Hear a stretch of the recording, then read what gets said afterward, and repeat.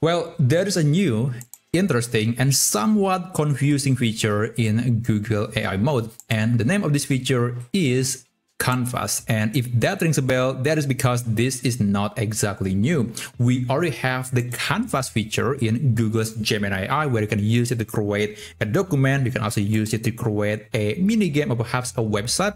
And overall, I do really like this flexibility and creativity of the Canvas feature in Gemini. But the Canvas feature in Google AI mode is a bit different and it is very limited. So in this video, I'm going to show you on how you can actually access the Canvas feature in Google AI mode alongside with some limitations that you need to be aware of. So first, this feature is only available if you are in the USA. If you're not from the country, then I guess you can use a VPN service. And after that, you can navigate to this page. And basically, you want to make sure that you have the AI mode enabled on your Google account. And don't worry, I'm going to provide the link of this page in the description down below, so you can double check it. Now, after that, you can open Google AI mode, and the simplest way to navigate to the page is by typing google.com/AI. And it will land you to the Google AI mode. Now, right now, again, the Canvas feature in AI mode is very limited. It is not behaving in the same way like in Gemini, where you can select the setting. Right now, it will only trigger in some topics, especially about traveling or booking a ticket, booking a hotel room, or perhaps restaurant table, etc. So it's very limited and very narrow, at least at the moment. So this is the prompt that I'm going to use. Give me a 7-day plan of traveling to Tokyo. Right now, I live in Thailand. And let's send a message. So if you're lucky, you'll see the option to open the answer in the Canvas mode or the Canvas feature. As you can see, I got this option. I can click it and it will open, or AI will create the answer. But now it is going to be in the Canvas mode or the Canvas window. It is very similar like the one in Gemini. It will appear on the right side of the screen. And by the way, I also forgot to mention that this feature, at least right now when I'm recording this video, is only available in the desktop version. So I don't think you can see this in the mobile app version, but I'm hoping it will arrive in that platform very, very soon. Now, I'm still waiting for it to think and then researching for the answer. And I guess it's kind of confusing at the same time, because why not just displaying the answer in the normal way? Like it can just show the answer in the normal window. Why there is the need to open the Canvas feature?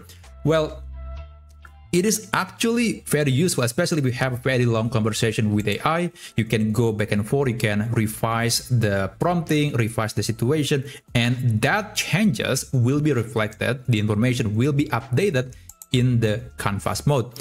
Okay, it is taking a bit longer than I want for some reason, but I guess I'm going to refresh the page and hopefully I can get something here. Okay, finally, we can see something here. This is actually a new thread, because on the previous thread, there was an error message. I don't understand why, but that's the nature of a feature that is still in beta. Now, it's still creating the answer, and it is actually very thorough. It's very detailed, and there are some interactive features, like in some areas or in some situations, you can actually book a hotel directly inside of the Canvas window or the Canvas feature. So I would say that could eliminate the need of visiting some websites, especially for doing some transactions. So I guess that could be useful. Now, again, the goal or the benefit here is that you can update the information right here. For example, let's say I have a different plan. Initially I said that I have 7-day plan, but now I'm going to tell Gemini that I only have 4 days. Sorry, I have a new update. Please change the plan to 4 days, and please make the response in the Canvas more concise. All right, let me just double check everything and let's send a message. And by the way, if you are interested about the tool that I use to transcribe my own voice into text, I was actually using a tool called Handy Computer. It is handy.computer and it is free, by the way. I actually have talked about that on my channel. It's a great alternative to tools like Whisperflow, for example, and it is very accurate, and also it is running locally on your computer, so no data is being sent over the internet. There you go. So we got a new update, and now it is actually changing. It used to say 7 days, but now it is only 4 days, which is reflecting to the new update that I provided to AI. So that's one use case where the canvas feature is beneficial, so you don't have to navigate to the AI response. You can just look at the summary here, and that will contain everything that you just discussed so far with AI. So yeah, I guess that's basically how you can access and use the canvas feature in Google AI mode, and hopefully in the near future, we can see this feature, the canvas feature, without using VPN, without all the limitations, and hopefully it will be more consistent. But anyway, that's basically it. Thanks for watching, and I'll see you on my next video. I wish you a great day ahead.